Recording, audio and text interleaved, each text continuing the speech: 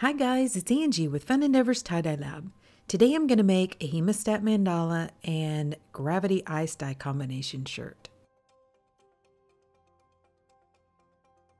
I'm going to put the mandala only on the front side of the shirt, so I need to find the middle of the front of the shirt.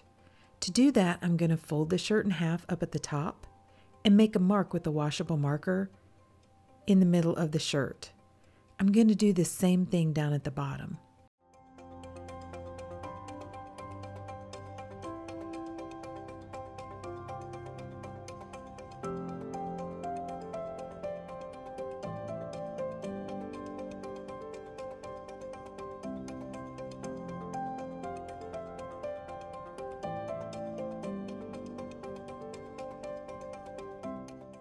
Now I want to isolate the front of the shirt, and to do that I'm going to grab the two marks that I made, lift the shirt up off of the table and give it a little shake. When I lay the shirt back down, it's folded the front of the shirt in half, and the back part of the shirt is what you see back behind the sleeves of the shirt. I'm placing a mark where I'd like to begin the center of the mandala, and I personally like to put that a little bit above where the actual center of the shirt is. Usually I put it just a little bit below the armpits of the shirt. To fold the mandala, I'm going to start by folding the bottom hem up to that line and the top of the shirt down to that line. Then to make folding the shirt in half a little easier, I'm going to stick a ruler underneath that center fold or seam, lift the shirt up off the table and fold it in half.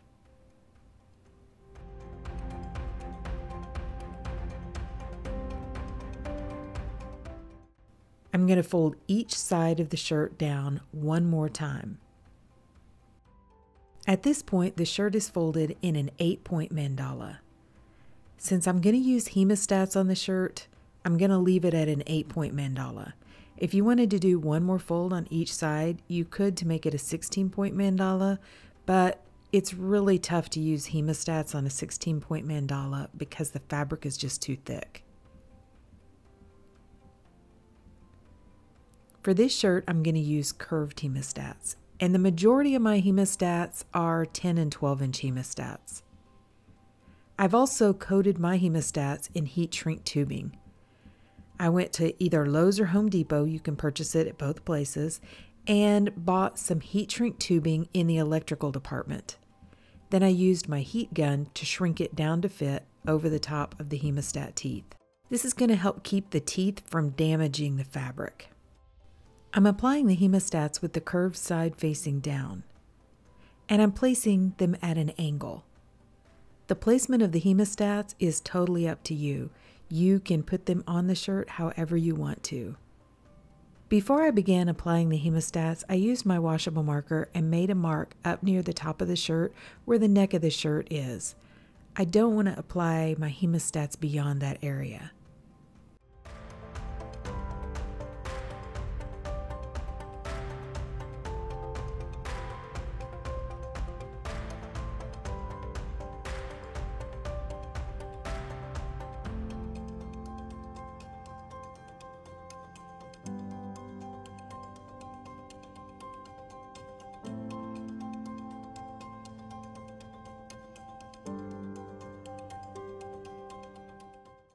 So for this shirt, I'm going to use some blue and some purple colors. The setup that I'm using is I have a metal shelving unit, and I've placed the mandala portion on the very top shelf of the shelving unit. Then I've left the rest of the shirt hanging over the edge of the shelving unit. On the second shelf, I've placed one of the plastic dish pans that I purchased at the Dollar Tree dollar store to catch any of the excess dye or liquid that's going to come out of the shirt. I'm also making myself an ice barrier around the shirt out of some silicone cake molds and wooden clothespins.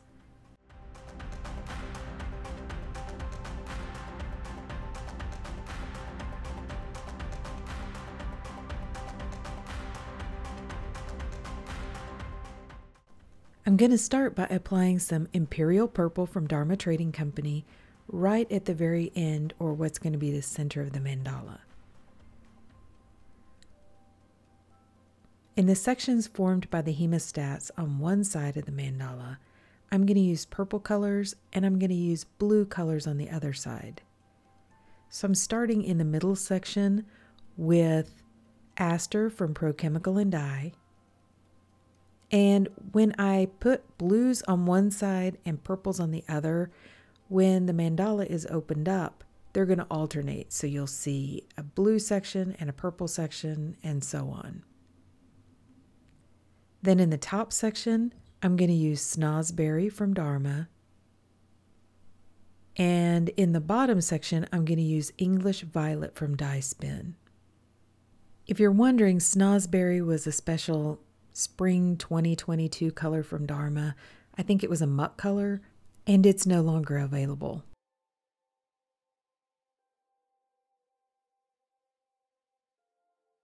On the other side, I'm starting at the top with Ice Blue from Dharma, followed by Blue Pervinka from Dye Spin in the bottom section, and Ice Dye Blue from Dye Spin in the middle section.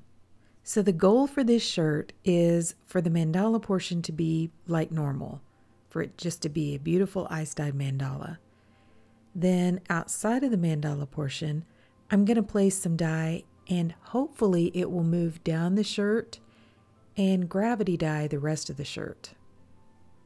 At least that's the goal.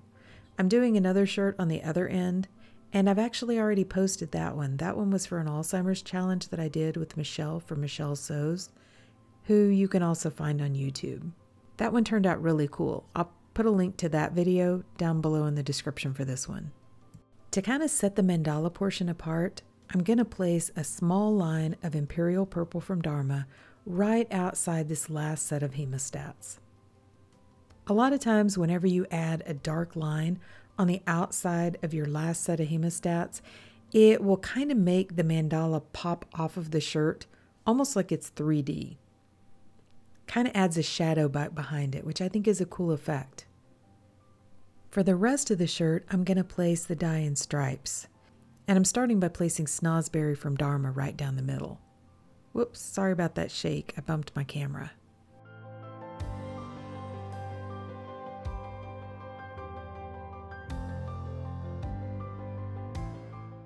Now I'm using Ice Blue from Dharma on one side of the Snosberry, and I'm going to use Blue Pervinka from Dye Spin on the other side.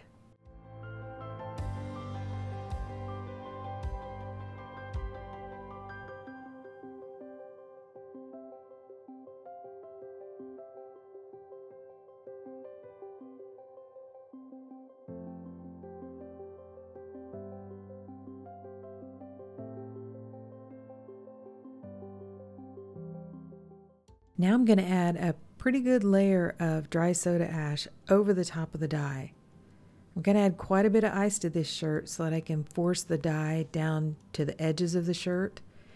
And I want to make sure that I still have plenty of soda ash remaining in the shirt to react with the dye. Now I'm going to layer on the ice, and I'm using some square 2-inch ice cubes which I made from some silicone molds which I purchased off of Amazon. I'm also using just some smaller ice cubes which I made from some sort of a silicone mold which I found up in my cabinet. The 2-inch ice cubes are a lot better in my climate because it is still in the 90s here and the ice melts really quickly. The 2-inch ice cubes last a little bit longer and melt a little bit slower. I came back and added a couple more ice cubes in various places. I went ahead and put the shirt inside of a plastic container that has a rack in the bottom. After all of the ice melted, I want to make sure that I keep the shirt damp and I don't allow it to dry out before it's had plenty of time to process. I allowed the shirt to process for about 24 hours after all the ice melted. Maybe a little less time because it was really hot outside. Then I took the shirt to my utility sink and I started rinsing it in cold water like normal. I rinse in cold water to rinse out any of the soda ash. It's important to rinse out the soda ash, and then that way, once your soda ash is out of your shirt, the likelihood of any of the excess dye that comes out of the shirt staining or going onto an area that you don't want it to is greatly reduced. I mean, there's no guarantees that you won't have any color move to another area, but the likelihood of that is a whole lot less once your soda ash is out. Mainly because the dye needs soda ash to properly bond with the fabric. So if you eliminate that from the shirt, any of the dye that could still potentially be capable of bonding is probably not going to bond with the shirt. After rinsing in cold for a while, I took the hemostats off of the shirt and warmed the water up to hot to rinse out any of the excess dye that didn't bond with the fabric. At this point, the dye that you see coming out of the shirt is just excess dye. The dye that is actually bonded with the shirt is permanent and it will stay there. It's not going to rinse out. But the hot water is really good to rinse out the excess dye that's in the shirt so that it doesn't continue to go into your washing machine every time you wash the shirt. By the way, most laundry detergents contain sodium carbonate, which is soda ash.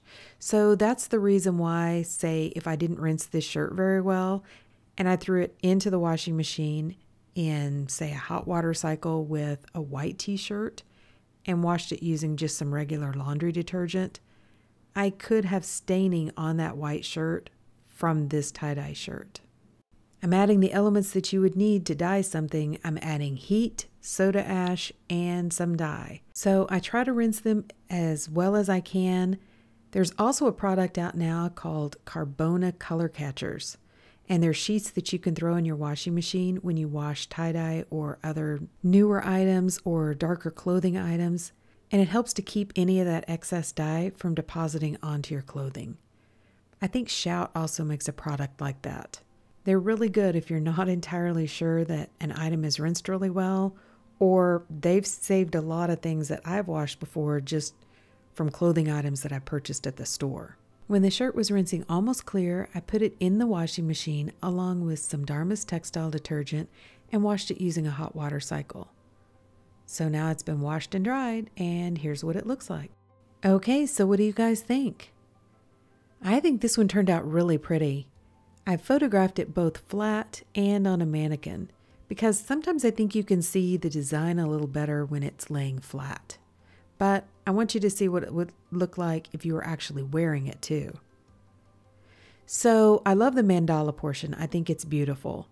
And do you see what I mean about whenever you alternate those colors where you put, say, purple on one side and blue on the other, it makes the colors alternate on the actual mandala.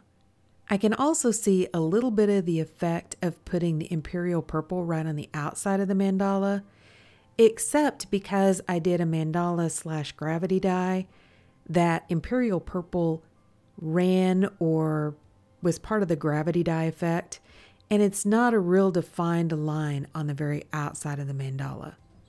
But I don't mind that. I think it still looks pretty, and it does give that darker effect right up close to the mandala.